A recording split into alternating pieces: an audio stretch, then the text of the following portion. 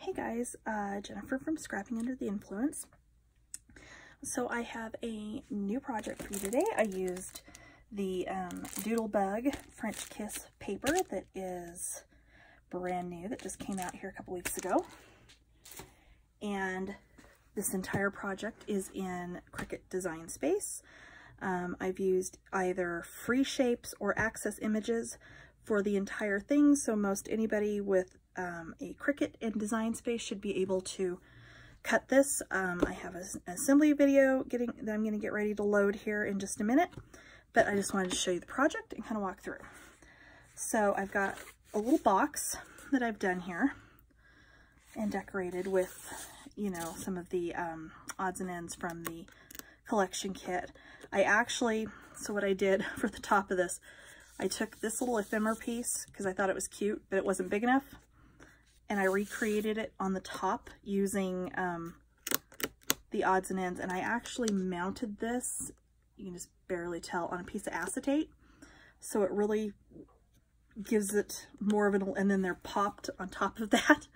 So it really kind of gives the illusion that they're floating. And I love how that turned out. I may have to do that again. That was just, you know, me not loving what I was coming up with for the top of the box. And there we go. Okay. So when we open this up, here we have our album. There's the bottom of our box. And what we have is an accordion album that you could set out on, you know, a mantle or, you know, just somewhere with pictures and whatnot. I did this as more of a Valentine's themed, but you could really, depending on your paper, you could do it for anything. So let's take a look. So each one of these, for the front of the album, these are frames. So they're open at the top so that you can slide a picture down in there. I've just used the different odds and ends pieces, some of their sprinkle shapes,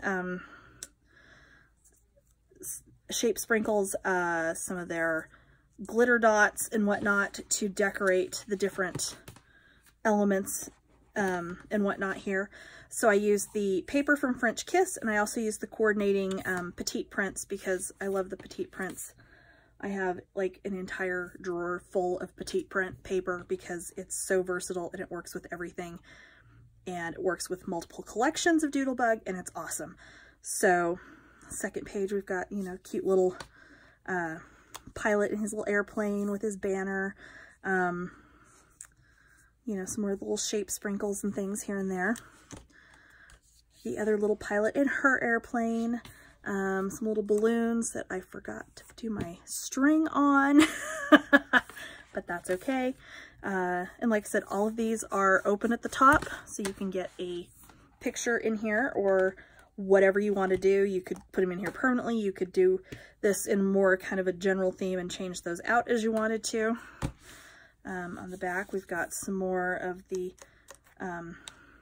odds and ends and glitter dots and, you know, so on and so forth.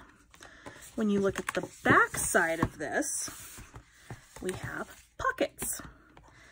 And in each pocket, we either have a couple of little photo mats, just really basic little photo mats, or we've got tags that you can also put photos. You could do, you know, some little journaling on here. You could, you know, add something, you know, just a little white block on here to do journaling on. And then I've just taken, in this case, one of the stickers that comes in the paper collection and put that onto a piece of the petite prints, and then just fussy cut around it to kind of give it that little border, just to give it a little bit more strength for sitting on the front of the pocket. I've done the same thing here. Here we've got a couple more little tags. And two more little photo mats. And these on the front are all of, there's a whole sheet of these little like 2.5 inch square cut aparts that are just absolutely adorable. I can't even tell you. And then the last couple of pages here, we've got more tags. This one I couldn't resist. This little shape sprinkle fits perfectly over the little bouquet that she's holding in her hand, and it just kind of gives it some dimension and some fun. And then a couple more of the photo mats with the journaling spots. So that's it. The entire project to put together from start to finish before I decorated took maybe 45 minutes. That included the time it took to cut out everything, but the overall assembly time was like 45 minutes, and then the decorating of course takes longer because it always takes longer. So I hope you like it. I've got, like I said, I did the little box to go with it. You could do this as a gift box. You could use it to store it if you've done a seasonal one. Keep it nice and protected in there. And I hope you like it. Thanks.